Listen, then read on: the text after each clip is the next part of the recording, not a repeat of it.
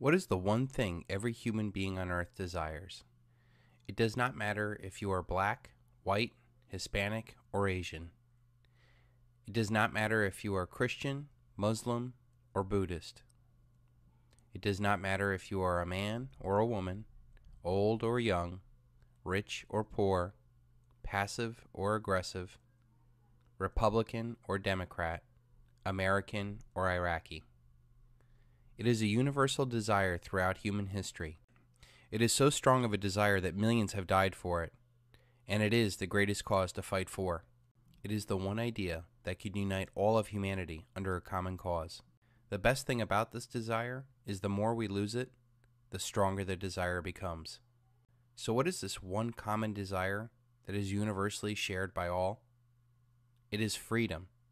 Freedom may take many different personal paths, but in the end, we all want to control our own destiny, to live our own lives, to do what we want to do, to love who we want to love, without others interfering. The United States was founded on this simple principle, and it is the last beacon of hope throughout the world. Before the American Revolution, tyranny ruled the world for 6,000 years, and now that same tyranny is rising up everywhere. The greatest truth never told is that humanity has been consistently enslaved over and over again throughout history, and that we can be free the moment we wish to be free. If the torch of liberty dies in the United States, all of humanity will suffer as the powerful seek to enslave the weak. Our founding fathers studied every aspect of freedom. If we seek to be free once again, we must also study every aspect of freedom. With freedom as a uniting cause for all of humanity, we can set about rejecting the paradigm that is based on the spreading of debt and death, and that we can create a new paradigm where there is a level playing field for all to rise to their highest and best self.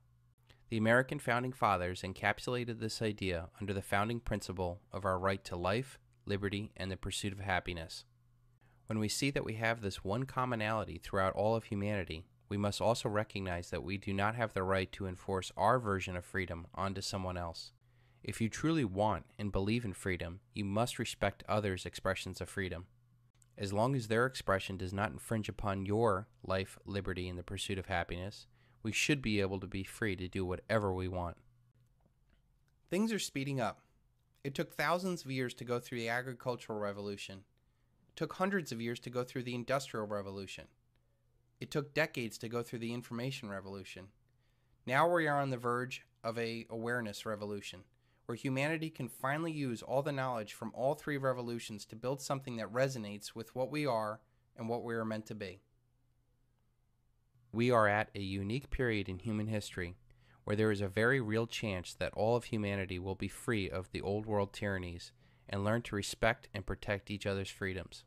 With the mathematically inevitable collapse of the dollar, all of humanity will be freed from consumerism, narcissism, and militarism. Once freed, humanity will have the knowledge, incentive, and the ability to communicate these ideas of freedom as a way forward. There will be no need to follow down the dark path of fear and coercion. Men and women of all races, ages, and creeds from all over the world can rally around the simple idea of life, liberty, and the pursuit of happiness.